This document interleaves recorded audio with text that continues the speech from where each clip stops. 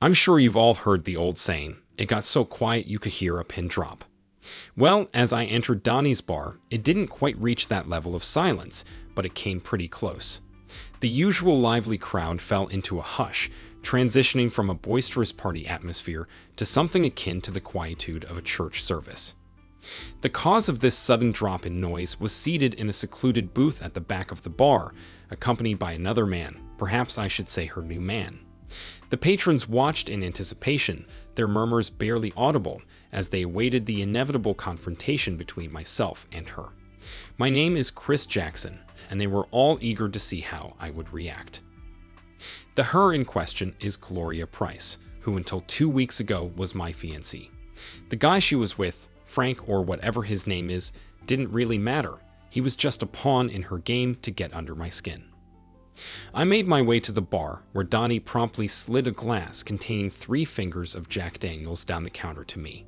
He knows my drink of choice because I've been a loyal customer for many years, particularly in these past couple of weeks. Donnie's bar was my sanctuary, a place I'd frequented at least once a week after work for several years. But over the last 2 weeks, I found myself here every night, attempting to drown my sorrows in Jack Daniels. I'm aware that alcohol doesn't solve problems. They're still there when you wake up the next day or sober up. However, alcohol has a way of temporarily numbing the pain and helping you forget. And I needed that oblivion, if only for a brief respite, from the incessant questions twirling in my mind. Why did Gloria betray me? What did I do to deserve this? The questions looped endlessly in my head, offering no solace or answers. I quickly polished off the remaining half of my drink, then leaned against the bar, fixating on the mirror behind it.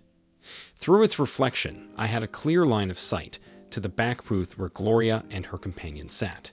Our eyes met briefly in the mirror, confirming that she was indeed watching me. I grudgingly admitted that Gloria looked stunning. It was evident she had put extra effort into her appearance, likely with the sole purpose of getting a rise out of me. Her choice of attire, a dark green skirt that hugged her curves and ended just above her knees, accentuated her long legs, which seemed to go on for days.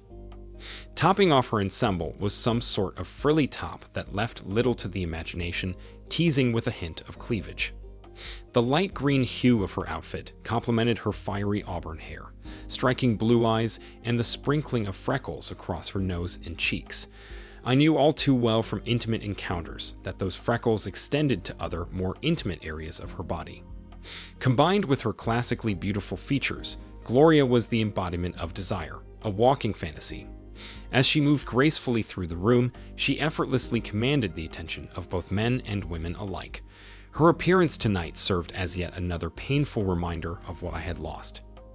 With a determined gulp, I drained the last of my Jack Daniels, pushed away from the bar, and made my way toward Gloria and her companion. "Chris?" Donnie's voice carried a note of concern. "I know, Donnie. I'm just going to talk to her, that's all," I reassured him, trying to sound calm despite the turmoil brewing inside. "Come on, Chris, I don't want my place smashed up," he pleaded, his worry evident. "It's okay, Donnie. I'm just gonna talk. I'll walk away before any trouble starts." Just like last time, I promised, hoping to ease his fears. The memory of last week flashed through my mind when Gloria had come looking for me, and I had angrily demanded she stay away from me and from Donnie's bar. I had feared losing control, and without waiting for her response, I stormed out. But this time, I wasn't going to leave. As I approached their table, my agitation was palpable, and the guy seated with Gloria began to rise. I wouldn't want to be sitting down facing an enraged version of myself either. At 6 feet 4 inches and around 230 pounds of muscle, I was an imposing figure, built from years of hard work on construction sites rather than gym workouts. My steely gray eyes, usually calm, now bore into him with laser-like intensity, fueled by anger. "Sit down," I commanded as I reached their booth. He complied, but his smirk only fueled my fury. "Hello, Gloria. I see you've brought the asshole with you this time," I addressed her coldly. The guide attempted to interject, but I silenced him with a raised hand, his smirk still firmly in place. I addressed Frank directly, hoping to appeal to some sense of reason. Friend, this is strictly between Gloria and me. Please just stay out of it, all right? I doubted Mr. Macho would heed my request, but I hope to have my say without any unnecessary trouble. Turning back to Gloria, I couldn't contain my frustration. Look, Gloria, I made myself clear last week. I told you to stay away from me and Donnie's. I don't want to see you, especially not with your lover. Gloria's defiance was evident in her reply. This is a public bar, Chris. I can come here if I want to. I felt a surge of anger at her audacity. Isn't it enough that you screwed me over right before our wedding? Now you want to flaunt it by bringing your asshole lover here. Her taunting only fueled my frustration. Why don't you find another bar then? I like it here, and we'll keep coming until you talk to me, she challenged. You don't want to talk. You want to justify your actions. I shot back, my tone icy. But I don't care why you did it. What matters is that you did. This is my place. It's been my hangout for years. You don't care about Donnie's. You just want to rub it in that you're with this dipshit now.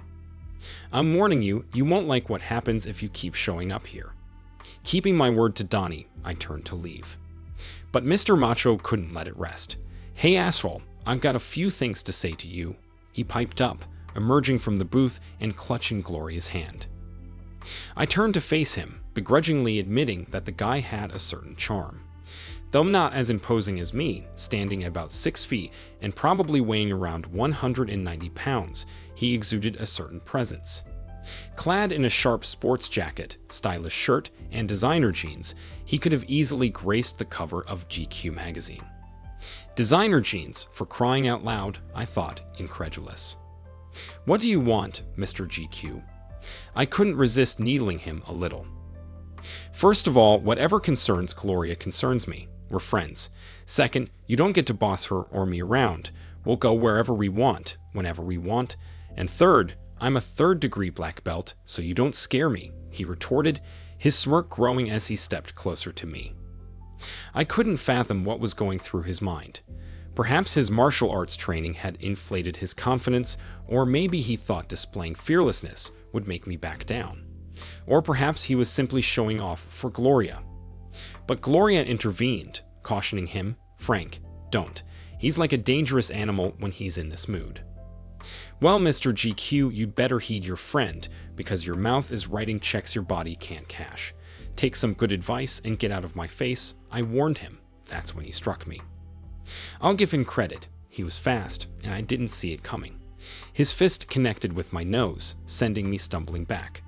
Before I could recover, he landed another blow, causing me to trip over a chair and land hard on the floor, taking a table and a couple of chairs down with me.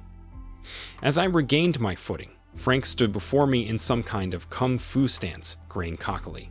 Without hesitation, I hurled one of the broken chairs at him.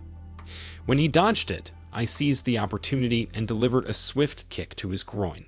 It wasn't exactly sporting, I knew, but where I grew up, you did whatever it took to win. Doubled over in pain, Frank became an easy target. I grabbed his hair, hoisted his head, and unleashed a powerful blow with my fist. He crumpled to the ground, and though I had wanted to teach him a lesson for some time, I restrained myself, fearing I might go too far. Gloria's screams filled the air as I knelt down beside him, holding his head up once more. One thing they forgot to teach you at the dojo, Frank boy, is that every once in a while you run into someone you shouldn't mess with. Guess what? I'm that guy, I asserted, dropping his head and rising to my feet, my gaze fixed on Gloria. You're the one who should be lying there, bitch. This is all your fault. Now get this piece of shit out of here before you join him, I commanded.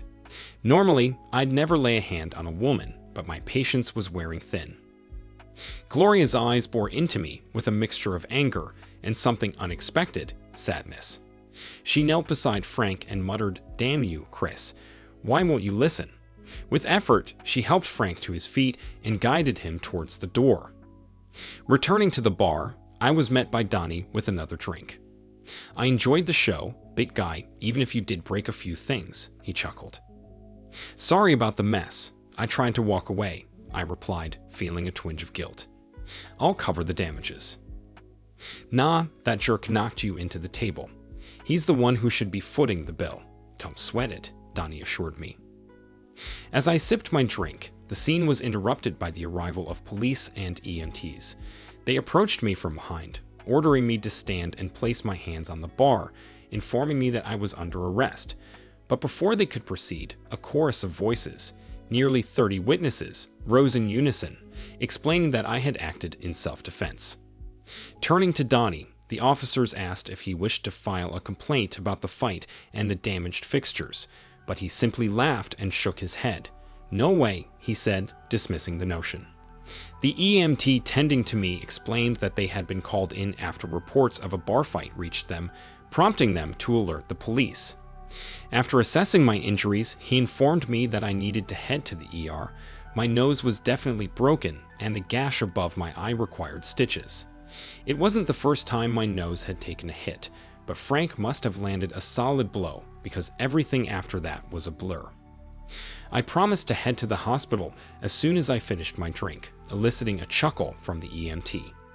His partner returned from outside, reporting that the guy out there had a broken nose as well. He added with a smirk that Frank's groin was likely to be sore for a while. In even exchange, I mused. Perhaps I was even better off, considering Frank wouldn't be enjoying intimate moments with Gloria anytime soon. But then again, neither would I, gazing at my reflection in the mirror, taking in the swollen nose and the cut above my eye. I couldn't help but reflect on the series of events that had led me to my current battered state.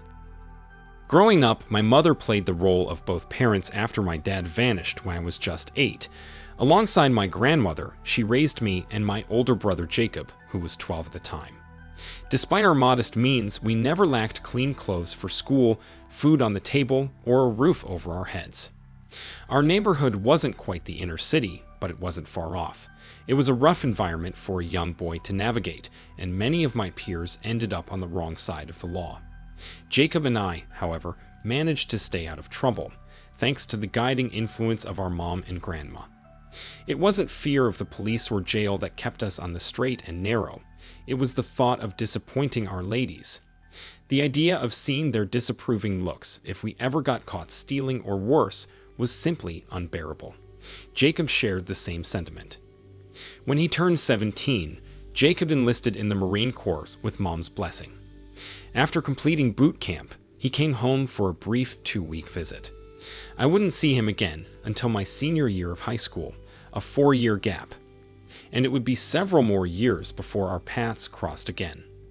My ladies instilled in me the value of education, ensuring I studied hard and learned as much as I could in school. Despite lacking the funds for college after high school, I followed in my brother's footsteps and joined the military.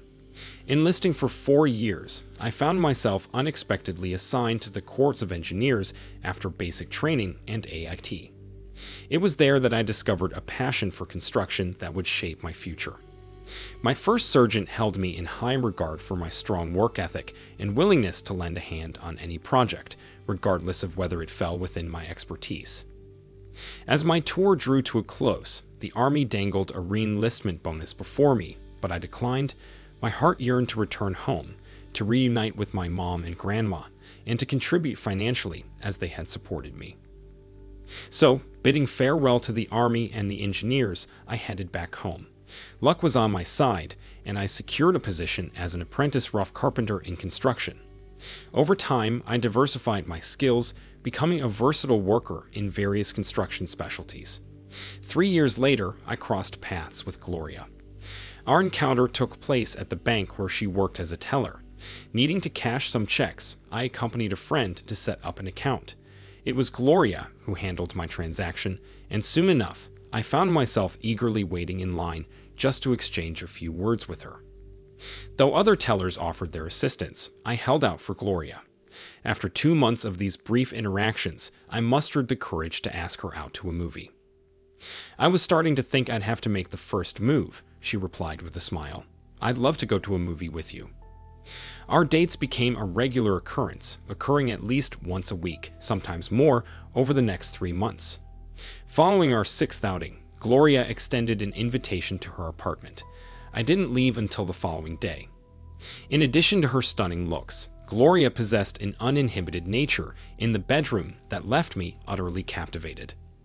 Despite our growing connection, Gloria continued to go on dates with other men. We hadn't explicitly agreed to exclusivity, so I felt hesitant to broach the subject. Still, the thought of her possibly sharing intimate moments with others gnawed at me.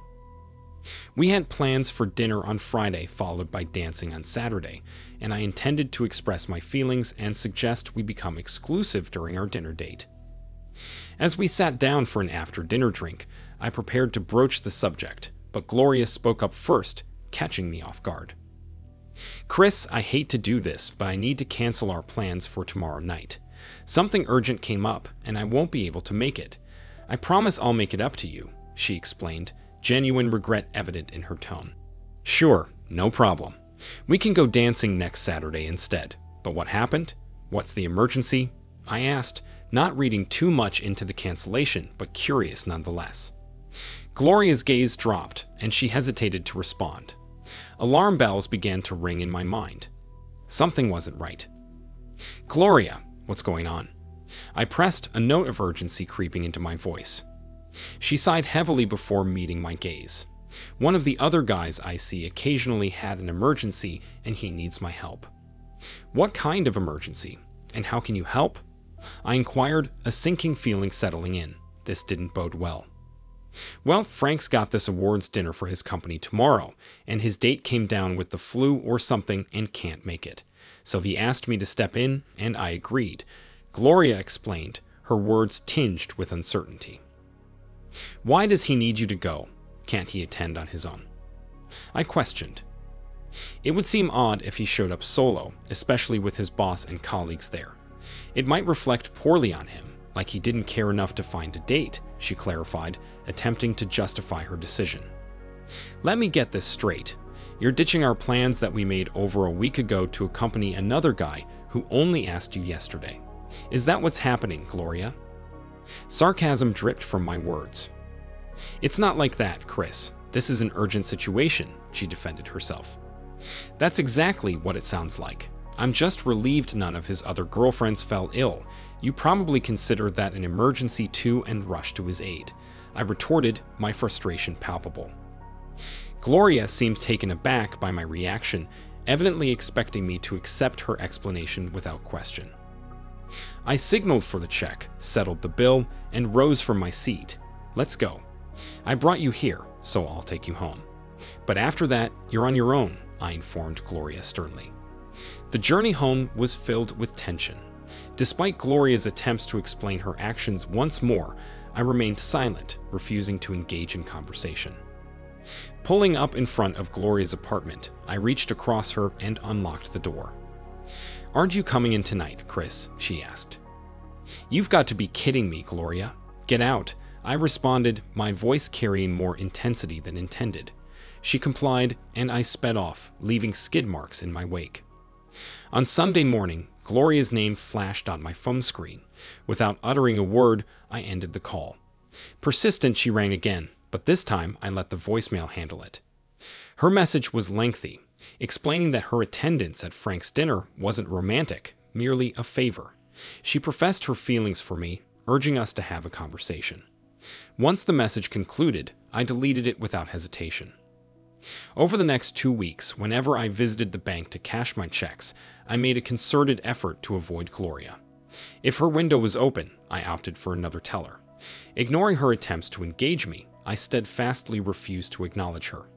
Some might label my actions as childish, but to them, I say, you weren't the one betrayed. It wasn't a matter of pride. It was pure, unadulterated anger at being treated so callously. 3 weeks to the day, as I wrapped up a job site, I spotted Gloria leaning against the fender of my truck. Damn it, I thought, how did she track me down? Loading my gear into the truck bed, I unlocked the driver's door. "Chris," she called out, almost shouting. "You have to talk to me eventually." "No, I don't," I replied firmly, climbing into the truck. "Are you just going to leave me here?" "I caught a ride with a friend and don't have a way back to the city," she expressed her concern. "Could you at least give me a ride home?" "Oh hell," I muttered to myself, realizing I couldn't just abandon her here. I motioned for her to hop in, and we drove in silence. Despite her attempts to start a conversation, I signaled for her to stop and remained silent. Eventually, she got the hint and stayed quiet until we reached her place. As I reached across to open her door, Gloria unexpectedly snatched my truck keys and leaped out. "Now you're going to talk to me, or you'll just have to wait here," she declared with a smug grin. I exited the truck, retrieved the spare key from the wheel well's magnetic holder, and held it up for Gloria to see. Climbing back into the cab, I started the engine, determined not to let her dictate the terms of our conversation. "Chris, please, this isn't fair," she pleaded, her voice tinged with desperation. She had a point. It was time to address the situation. I glanced at her and gave a slight nod. "Go ahead, talk," I allowed. "Come inside, and I'll make you coffee or a drink," she offered. I paused for a moment, then replied, "I'm good. Start talking." "That night with Frank wasn't what you think. He just needed a companion for the evening. It wasn't a romantic date," she explained. "We simply attended the dinner and came straight home." "Yeah, but what happened when you got home?" I countered, my tone laced with bitterness. Gloria looked shocked and impulsively hurled her keys in my direction. "Screw you, Chris," she shouted, turning to retreat into her apartment. "I'm sorry," I called out after her, realizing my comment had crossed a line. "That was uncalled for, and I apologize. Please come back, and let's resolve this." She visibly calmed down and responded, "I don't understand why you're so upset. I told you it was an emergency situation." "No, Gloria. An emergency is when Frank calls and says he's cut off a finger or a hand, begging for a ride to the hospital. An emergency is when he calls, claiming he's fallen and broken his leg, desperately needing your assistance. Those are emergencies. Frank needing a date is not an emergency," I stated firmly, stepping out of the truck to face Gloria directly. "Don't you see? When you broke our date to go out with him, regardless of the reason, you were indicating that I don't matter to you as much as he does. I was already unhappy about you dating other guys, and then you tell me that I'm not important enough for you to keep our date," I confessed, realizing the depth of my hurt by Gloria's actions. While I was familiar with my anger, the hurt took me by surprise. Gloria apologized once more, coaxing me into further conversation. Eventually, she persuaded me to join her inside for coffee, and then she convinced me to stay for dinner. I didn't leave until the next morning. Yeah, I know, I caved in. What can I say? I was half in love with her, and when she emerged from her room wearing nothing but high heels, my judgment flew out the window. Gloria hadn't changed during the 3 weeks we hadn't seen each other. She remained an attractive dynamo. The army and my time with construction crews taught me a lot: work ethic, doing the job right, and being dependable. But they didn't teach me how to navigate relationships with women. So, against my better judgment, I took her back. Gloria and I became exclusive, or going steady, as they used to say. We didn't see other people. This arrangement continued for about 6 months. She never broke another date with me, but there were a few nights she couldn't go out. She claimed she was visiting her mother, or having a girls' night out, or some other seemingly innocent excuse. Gloria and I didn't officially move in together, but we spent very few nights apart. I thought, if this is what married life is like, count me in. After a movie one evening, I proposed to her in Donnie's, of all places. It might not have been the most romantic setting, but Gloria seemed to appreciate the gesture. Through tears of joy, she said yes. We planned to tie the knot in 3 months, and I eagerly looked forward to building a family together, maybe even having kids. However, the month after I popped the question, I started hearing whispers about Gloria. A few of the guys from work teased me about having an open relationship with her on more than one occasion. I brushed it off as harmless banter until one night at Donnie's when Wendy, a friend and Winston's sister, approached me. Gloria was out with her girlfriends, and I was flying solo that evening. "Where's Gloria tonight?" Wendy asked, her curiosity piqued more than usual. "Hey, Wendy, she's out with some of the girls from the bank again." "I might have to rein that in once we're married," I joked. "Chris, you might want to check up on your woman. She's been up to some things an engaged girl shouldn't be doing," Wendy said, her tone somber. "What are you talking about, Wendy?" Normally, I dismiss gossip and rumors, but coming from a close friend like Wendy, it made me pause. Wendy hesitantly confided in me that on 3 or 4 occasions over the past 2 months, she had spotted Gloria at Tommy's, and she wasn't alone. According to Wendy, Gloria was in the company of a handsome, well-dressed guy, and their interaction seemed more than just casual acquaintanceship. They danced intimately, getting close to each other in a way that didn't seem appropriate for someone in a committed relationship. Wendy assured me that there was nothing explicitly scandalous happening, but it certainly wouldn't pass the boyfriend test. "I'm really sorry, Chris, but you're my friend, and I hate seeing you being taken advantage of," Wendy concluded, her concern evident. I thanked Wendy for her honesty, finished my drink, and left. If it had been anyone other than Wendy, I might have dismissed it, but her words stuck with me. It was only around 10 p.m., and I debated whether I should check on Gloria. Memories of her emergency date with Frank and her recent girls' nights out flashed through my mind. Before I knew it, I found myself in Tommy's parking lot, a large club across town. Inside, the atmosphere was lively, with a bar along one wall and tables surrounding the dance floor. It was crowded for a weeknight, but I managed to find a spot at the bar where I could observe the dance floor. It didn't take long to spot Gloria. She had just finished dancing and returned to a table with several other people, including 2 guys. Most of them seemed to be Gloria's coworkers, which initially put me at ease. However, my relief was short-lived. Gloria and her dance partner sat down together, and he whispered something to her before wrapping his arm around her and pulling her close. She smiled and kissed him, not just a friendly peck, but a full-on passionate kiss that made my blood boil. Gloria wore a summery dress with thin shoulder straps that left her shoulders exposed, showcasing ample cleavage.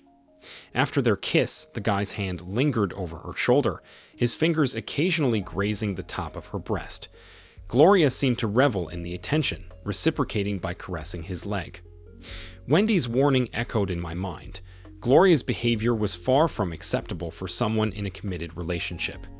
Downing the last of my drink, I pushed away from the bar and made my way toward Gloria and her companion. I had no intention of causing trouble, but I refused to tolerate this disrespect. Our engagement was clearly over, and I wanted my ring back, or so I told myself. But deep down, I hoped her friend and his companions would give me a reason to act. As I approached the room divider, my friend Winston intercepted me, blocking my path. He grabbed my arm, urging me to leave. Ignoring his attempts to dissuade me, I shook off his hand and turned back toward Gloria and her friends. "Chris, don't do this," Winston pleaded. "Going over there will only lead to trouble, and you don't need that." "I'm not looking for trouble. I just want my ring back from that woman, and I'm going to get it. No drama, I'll just get my ring and tell Gloria it's over," I insisted. "Bullshit. I can see it in your eyes. If you approach them, things will escalate, and someone will get hurt. You don't want to end up in jail over this," Winston warned, his tone firm. I listened to Winston's warning, but was determined to push past him. "Stay out of it, Winston. If I have to move you aside, I will," I asserted, trying to brush past him. He shook his head in disbelief, stepping back. "I can't believe you're letting that cheating woman ruin your life. You're making a mistake. Go ahead," he muttered in frustration. As I attempted to move forward, I was met by Wendy standing firmly in my path. "Are you going to push me aside too, Chris? Because if you do, you'll have to deal with me. I won't let you end up in jail tonight," she declared, hands on her hips, her gaze unwavering. I paused, taken aback by Wendy's unexpected intervention. Despite the gravity of the situation, there was a hint of humor in the absurdity of the scene, a petite woman standing up to a towering man to prevent him from making a rash decision. Having good friends was a blessing. Wendy and Winston's intervention had jolted me into rational thought instead of reacting impulsively. They were right. Approaching Gloria in that moment would only lead to trouble. After some persuasion from Winston and Wendy, I agreed to confront Gloria in a more private setting, preferably when she was alone. It was a sensible plan. I had no intention of harming Gloria physically, but I was determined to retrieve my ring and sever ties with her. As I drove home, I mulled over the situation. The more I thought about it, the more I realized I needed to resolve things swiftly. Parking a couple of houses away from Gloria's place, I waited for her to return. She shouldn't be too late. given that she had work the next day. As soon as I saw Gloria and the guy from the club arrive at her apartment, hand in hand, I knew tonight was the night to settle things. Whether she came home alone or with him, I was going to confront her and retrieve my ring. It was time to put an end to this charade. Around midnight, they arrived at Gloria's door, wrapped up in each other's arms. Their passionate embrace left no room for doubt. They were fully engaged in making out, tongues intertwined, bodies pressed close. Despite the pain of witnessing their intimacy, I didn't hesitate. I marched straight to Gloria's door, their obliviousness giving me an advantage. When Gloria finally noticed me, she recoiled, startled. "Chris, what are you doing here?" she exclaimed, panic evident in her voice. "I'm here to end things with my deceitful, unfaithful fiancé. Give me back my ring," I demanded, seizing her hand and swiftly removing the engagement ring. Gloria's protests came in a flurry of cliches. "Wait, it's not what it looks like. Frank's just a friend. We weren't doing anything." "It doesn't mean anything," she pleaded, desperation tainting her words. "Enough with the lies, Gloria," I said firmly, cutting through her attempts to deny the truth. Her eyes widened, hands instinctively rising to cover her face. "I saw you with your friend at Tommy's. I witnessed the kissing, the hugging, his hand on you, and your eager response to his advances. And just now, I saw the make-out session right outside your door." As I confronted Gloria, Frank interjected, placing his hand on my arm, urging me to step away. "Frank, you wouldn't be here if she hadn't invited you. So I'll give you fair warning. Take your hand off me and stay out of this," I asserted, meeting his gaze squarely. He tensed, preparing to confront me, but Gloria intervened, stepping between us. "Frank, please leave. Don't make things worse," she implored, her voice tinged with desperation. Reluctantly, Frank stepped back and made his way to his car. "I'll call you tomorrow, Gloria," he said with a smirk directed at me. "Don't leave on my account, Frank. Stay, go inside, and finish what you two started at the door," I retorted. Turning to Gloria, I delivered the final blow. "It doesn't matter anymore because we're done, Gloria." I strode past Frank, heading toward my truck. Gloria trailed behind, tearful and pleading for my attention. But I remained silent, reaching my truck and driving off. After a few blocks, I had to pull over, overcome with shaking from the boiling anger inside. I needed to regain control before I did something I'd regret. After about 10 minutes of sitting in my truck, I restarted the engine and decided to head back to Gloria's. I couldn't explain why I felt compelled to do so, but I needed to know if Frank had stayed or left. As I drove past Gloria's apartment, I noticed that his car was gone. Surprisingly, that brought me some sense of relief. It's a cliché, but it's undeniably true. You can't just turn off your feelings for someone like a faucet, no matter what they've done. Even when you hate them, it's often because you still love them in some capacity. I suppose that's why I found solace in the fact that Frank hadn't spent the night at Gloria's. So here I am, nursing my Jack Daniels at Donnie's, contemplating which hospital to visit. I made a promise to the EMT, and truth be told, my throbbing nose and swollen eye are nudging me in that direction anyway. Gloria had been persistent with her calls after the incident at her door, but I steadfastly refused to engage. She'd insist that we needed to talk, and each time I'd bluntly refuse, hanging up without a second thought. Eventually, after about 8 or 9 attempts, it seemed like she finally got the hint. That's when she started showing up at Donnie's. A couple of nights after the confrontation, I was nursing my usual drink, showcasing the stitches over my eye and the bandage on my nose. Jack Daniels had become my reluctant companion in navigating through the nights. The bar was relatively quiet, with only about 20 regulars scattered around. Suddenly, a hush fell over the place, that classic moment where you could hear a pin drop. I glanced at the mirror behind the bar and spotted Gloria standing there. "Oh, not again," I thought to myself. "Chris, please talk to me," she pleaded. "Just a few minutes, and then I promise I won't come into Donnie's anymore, if that's what you want." "Fine, Gloria. Grab a booth," I relented. "I'll get another drink and join you. Want something?" After fetching my drink and a white wine for her, I settled into the booth across from Gloria. "By the way, where's Frank Boy? Didn't he want to join you?" I couldn't resist a touch of sarcasm. She managed a slight smile. No, he said he never wanted to lay eyes on you again. Seems you rattled his confidence in his black belt. Bringing him along was a mistake, I admit. I thought it might provoke you into talking to me. Clearly, I was wrong, huh? You wanted to talk, so talk. Let's get this over with, I urged, eager to keep my pain hidden from her gaze. Gloria launched into the usual cliches, offering apologies and excuses that fell on deaf ears. She claimed it didn't mean anything, that it wasn't what it looked like, and that she loved me, but I wasn't buying it. I let her spout all the familiar bullshit until she finally ran out of steam after about 5 minutes. Enough, I interjected sharply. First of all, you don't cheat on or lie to someone you love. Let me tell you what it looked like. At the club, it looked like you were lovers. At your door, it looked like you two were humping each other like dogs in heat. That's what it looked like. And it did mean something. It meant everything to me. It meant that the woman I loved, my fiancée, the woman I was going to spend the rest of my life with, was a cheating bitch. No, don't start crying now. It's too late for that bullshit. Gloria's sobs grew louder, but she managed to compose herself enough for me to continue. I heard rumors and gossip about you partying with some guy on your girls' nights out, but I refused to believe it. I didn't want to believe that my lady would do that. It wasn't until a close friend told me she saw you that I knew you were cheating. I recounted, pausing to take a drink.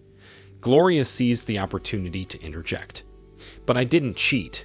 I didn't sleep with Frank. We just danced and fooled around a little. Maybe I did let things go too far that night, but I wasn't going to sleep with him. I wasn't, Chris, she insisted. It isn't just about that one night, although that's a big part of it, I pressed on. You used your girls' nights as an excuse to spend time with Frank and lied to me about it. The first time you lied to me, you cheated. The first time you let him hold you too close as you danced, you cheated. The first time you hugged him or the first time you kissed him, you were cheating. Anger bubbled up within me once more, and I struggled to keep it in check. The fact that you didn't sleep with him doesn't change the fact that you were cheating, Gloria, I asserted firmly. I believe you would have slept with him if things had stayed the way they were. The next time, you probably would have invited Frank in. Let me ask you something. If you had known I was at Tommy's, would you have still acted the way you did with Frank? If I had been at your door, would you still have had the make-out session that I saw? Gloria hung her head for a few seconds before looking over at me. No, I wouldn't have done any of that if you had been there. It wouldn't have been right, and you wouldn't have liked it. Then what makes you think it was all right to do that shit behind my back? I paused, waiting for an answer, but she couldn't or wouldn't give me one. Okay, Gloria, we've had our talk and nothing has changed, I continued, my tone resigned. You say you love me. Well, that's your misfortune. I still love you, and that's my cross to bear. At least until I can get you out of my heart. Now I expect you to keep your promise and stay out of Donnie's. Goodbye, Gloria. With that, I got up and returned to the bar. Donnie saw me coming and had another drink waiting for me. It took a few minutes, but Gloria got up, walked past me, and out the door. I never saw her or Frank again. Later, I heard that she quit her job at the bank and moved to the West Coast alone. It's been 2 years since Gloria and I went our separate ways. Donnie still sees me almost every night, but these days it's mostly for club soda or coffee. The Jack Daniels still makes an appearance, but only on weekends, and even then, I'm careful. Talking things out with Gloria that night helped me realize I didn't need it as much as I thought. Do I miss her? Absolutely, especially her in bed. She was unmatched. But it's more than just physical. I miss the idea of us, of having a family, and sharing a life with someone I love. Am I bitter? No, not really. I still dream of marriage and family, but I haven't found anyone who ignites that spark in me like Gloria did. Still, I keep searching. I'm still in construction, but I know I'll have to find a way out soon. That fall from the scaffold wrecked my knee, and while I can tough it out for now, I know it won't last forever. About 6 months ago, my brother Jacob returned home with a wounded leg from his time in some far-flung, war-torn country. He relies on a cane to get around, but that's all right. Thankfully, he won't have to trek far behind the bar. Donnie, the previous owner, decided it was time to retire. Jacob and I seized the opportunity and bought the bar together. We managed to scrape together most of the cash ourselves, and Donnie helped finance the rest. Maybe I'll transition into the office, handling construction planning or scheduling, but even if I don't, I'm content with my stake in the bar. Plus, we've already started cutting back on expenses by doing away with the need for a bouncer. So here I am, embarking on a new career path and still on the lookout for the right woman. In the meantime, as an English friend of mine likes to say, life goes on. That was the first part of the story. A new video with the second part will be out soon. Thank you for watching this video to the end. If you liked it, please like it and subscribe to the channel. See you soon.